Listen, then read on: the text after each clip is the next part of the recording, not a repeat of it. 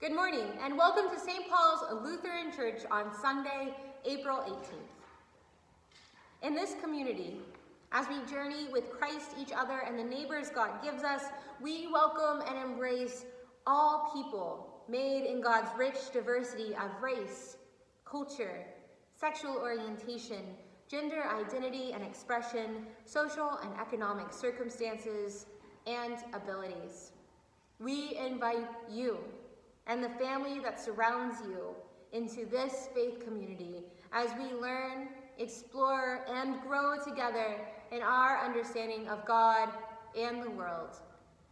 You are welcome here. Before we begin worship with the Thanksgiving for baptism, I wanted to acknowledge that a few days ago, a young man in Minnesota named Daunte Wright was killed by a police officer. Many across our nation and across this community have been deeply troubled by this killing, yet another killing of a young Black man by a police officer. I implore all of you to be in prayer about the racial relations in this country, about an end to white supremacy in our nation. And if your prayer moves you into further action, stemming out of your faith, I ask that you would contact either myself or Pastor Mark to ask more about the anti-racism work that we at St. Paul's are doing. In the meantime, let us all pray. Lord Jesus Christ, your own mother looked on when your life ended in violence. Our hearts are pierced with grief and anger at the death of Daunte Wright. We commend the slain to your wounded hands and their loved ones to your merciful heart, trusting only in the promise that your love is stronger than death, and that even now you live and reign forever. Amen.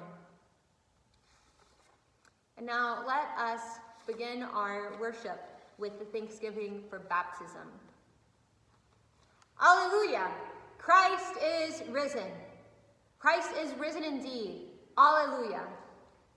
Refreshed by the resurrection life we share in Christ, let us give thanks for the gift of baptism. We thank you, risen Christ, for these waters where you make us new, leading us from death to life, from tears to joy. We bless you, risen Christ, that your Spirit comes to us in the grace-filled waters of rebirth, like rains to our thirsting earth, like streams that revive our souls, like cups of cool water shared with strangers. Breathe your peace on this church when we hide in fear. Clothe us with your mercy and forgiveness. Send us companions on our journey as we share your life. Make us one, risen Christ. Cleanse our hearts. Shower us with life. To you be given all praise with the Holy Spirit in the glory of God, now and forever. Amen. Now let us pray. Holy and righteous God, you are the author of life, and you adopt us as your children.